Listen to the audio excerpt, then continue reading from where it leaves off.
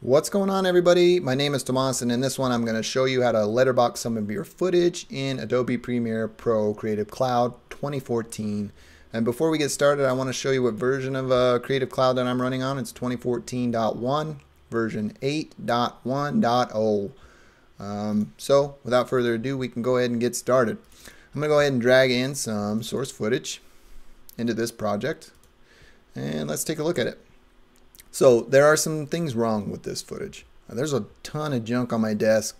I'm a little off center, and I kind of want to spruce this footage up a little bit more. So let's go ahead and grab a little portion. And before we can do any of this, we need to create a sequence. So right click and hit new item, sequence. This is preset to some stuff that I've already shot before, but I'm going under DSLR 1080 and at 30 frames per second. I'm going to go ahead and call this letterboxing. Alright, so now we have a sequence, and I can go ahead and drag this down onto my sequence. And for the duration of this video, I'm going to go ahead and mute the audio that's associated with that footage. Let's take a look at it. So we can do it a makeshift way by just dragging the video down to where we think is appropriate. You know, cut the class out that's sitting on my desk, and that's an awesome face, by the way. And we can, you know, drag in a black image or something and just overlay it. And you can kind of eyeball it. But there is an easier way to go about doing that. So let's do it that way. Before we do that, though, we need a new item. So right click and new item and black video. Go ahead and dump it in there, and you can rename it with some naming conventions. And I'm going to go ahead and grab this letterboxing black video over the top of my source video. As you can see, you can't see anything because there's black video over the top of it.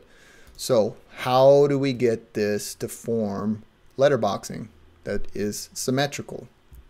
I'll tell you how. Go ahead and go into your effects panel and start typing 8. You won't even need to get through the whole word. You can find 8-point garbage matte.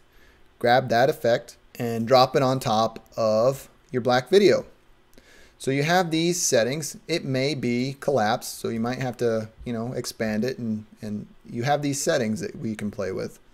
The first thing you're going to want to set in the top left vertex is 127. I found that to work the best. You can play with it a little bit, you know, at 130 or whatever, but I'm going to show you how I've done it, and you can be the judge and play with these settings as needed. The top center tangent, we want 0 and 0. You can see it's starting to take shape. It'll go away here in a second.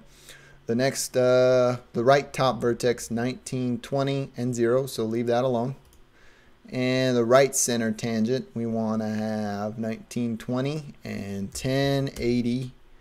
The bottom right vertex, 0 and 1080. The bottom center tangent, 0 and 953. I know that seems a little weird.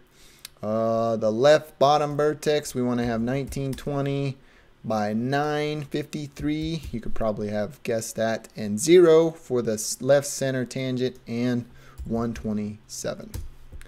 Not 0. We want to have 1920 here. Anyways, so there we go. We have some nice letterboxing occurring here. Now, how do I get my video down? Well, we're going to have to make sure that we select our video, and we can go into the motion again and start dragging down until we see appropriate. Now, there may be a problem that you may see. And as you can see, this top letterboxing is growing, but that's not the case. The bottom frame on this is black as is. The thing is that this source footage, the capturing scene right here ends right there. So there still is letterboxing right there. We just have to be careful of how we're adding it or how we're positioning this video. So you can see that there is still letterboxing there. So we're going to drag this down just a little bit and leave it. And there you go. You've accomplished letterboxing. I think that looks fantastic. That face, not so much. Especially right there. That looks pretty awesome. Where's another awesome face? Do I got one? Do I got one coming in? Yeah, we'll end it right there. That's a pretty awesome face. Anyways, if you enjoyed this video and you got something out of it, feel free to throw me a thumbs up. In addition to that, feel free to drop me a comment down below letting me know why you didn't like this video.